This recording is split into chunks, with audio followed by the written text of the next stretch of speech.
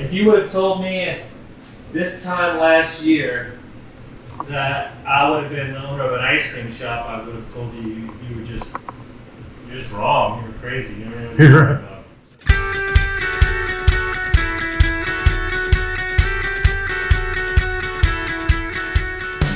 Hello everyone, and thanks for tuning in to this episode of Discovering the High Life. My name is Tim, and in this episode we are going to introduce you to the new owner of Coffee & Cone in Kirkland.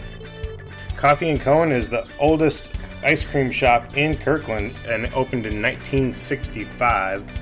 It's tucked under the stairs at One Lakeshore Plaza right near Marina Park in Kirkland. And we're going to be featuring more businesses in Kirkland on future episodes. So if you like this one, make sure you subscribe to our YouTube channel and follow us on social media. Okay, let's go meet Eddie. How you doing? Edward Tubes here. I'd like to introduce myself, the new owner of Coffee & Cone here in downtown Kirkland in Marina Park. Just wanted to say hi and let you guys know about the new things that are happening here at Coffee & Cone under new ownership. I'm the new owner. I've only owned it since last August. Came in and gave the place a facelift. Put some new paint and art on the walls. It's definitely helped. A more open environment, more open feeling. We're open all year long now. So we have great coffee with great ice cream. We have some unique treats. Coffee & Cone's been here since 1965. There's a lot of history. There's a lot of memories here. I feel honored to be a part of something that has so much history behind it and has been such a part of the community over the past 60 years.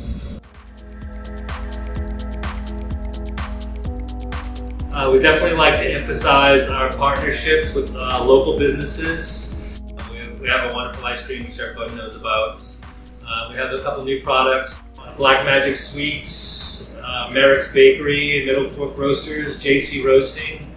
These are all local businesses that we partnered with to try to keep it local.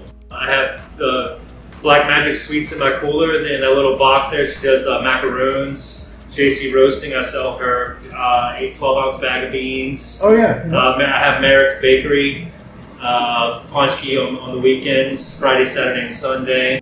Even our ice cream is here in the Pacific Northwest. It's a group of dairy farms in northern Oregon, Cascade Glacier, and they put out a really good product. I would also like to plug my doggy gelato, Swell Gelato. It's a way to get your pup involved in the activities of the day. It's a great product and it's going over really well in the community. Lady who makes it, she lives right here in West Seattle. It's a great product. So it's ice cream for your dog? Yeah.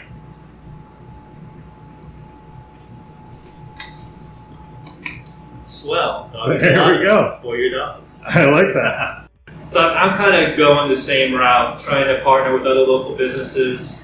Helps me get my name out, helps the business I'm partnering with get their name out.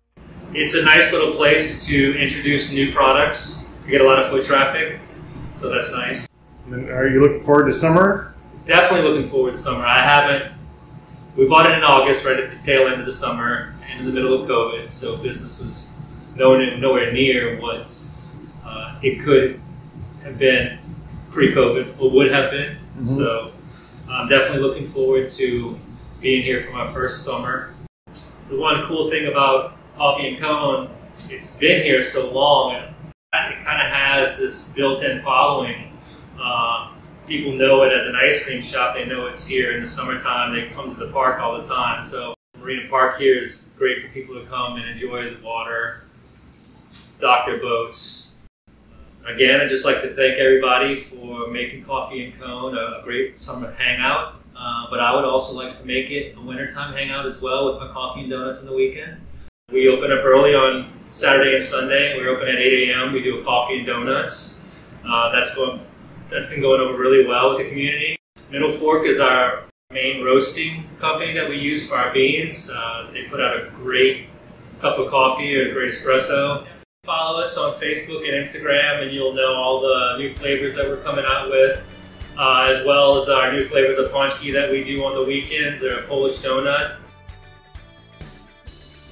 Well, hey everyone, thanks for tuning in. Eddie, thanks for having us today at Coffee and Cone. Well, thank you, Tim. I really appreciate it. It's been an honor to have you guys in, and I appreciate you guys giving me a little plug for being a new owner here in Kirkland.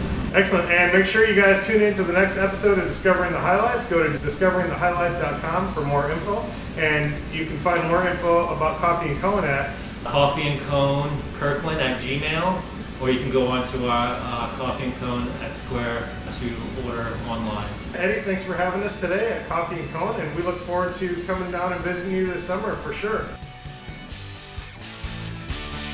Everyone at home, thanks for watching. Go to discoveringthehighlife.com for news and information, and also on social media. And new episodes every Thursday. Cheers.